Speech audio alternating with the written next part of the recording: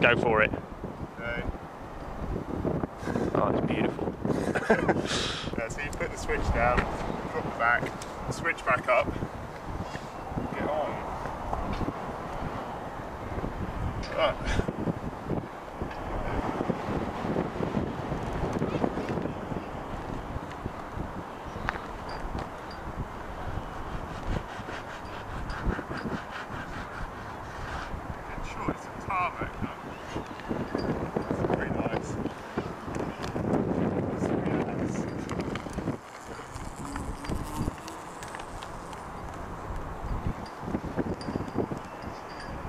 Check out the nice proton over there.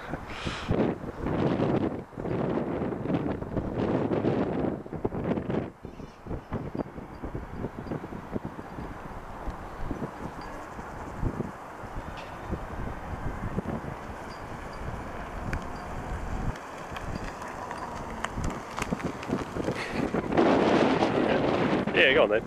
I need it up, yeah.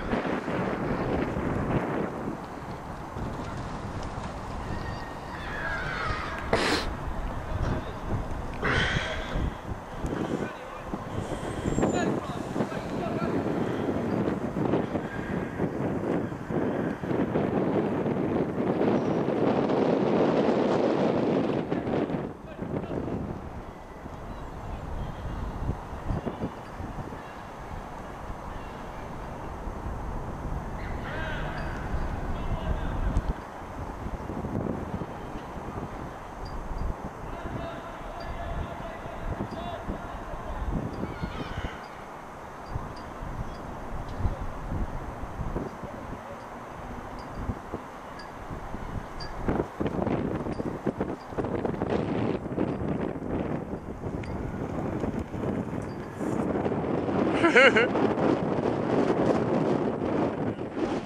does try and throw you off the front quite. The wind's bowing as well. Yeah.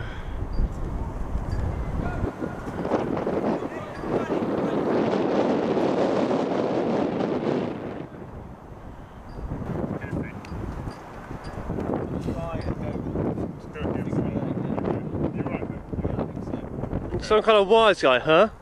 On your first run, trying to do turns both ways. You're having trouble keeping up with it though, aren't you? Mate, you're just a blur. Here he is. Maybe it needs to be a bit stiffer on the control.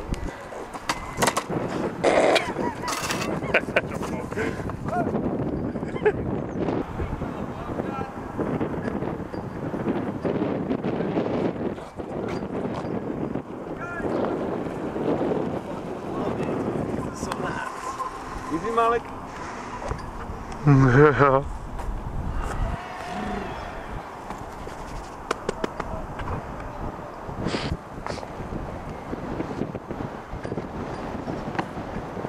Oh, very nice. It's still on, and now it's off. Okay. Where's the flux capacity? Right.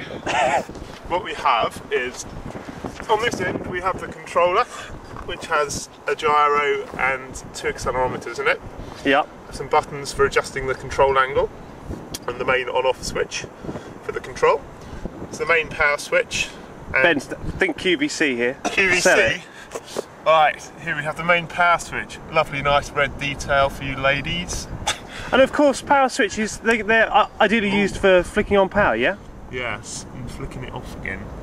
Putting it off. Oh, you can turn it off and on? And on, yes. Right, okay. Here we have 2 sealed lead acid batteries.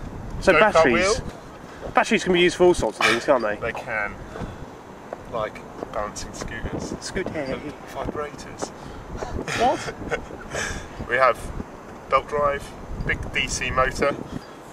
Where'd that come from? There.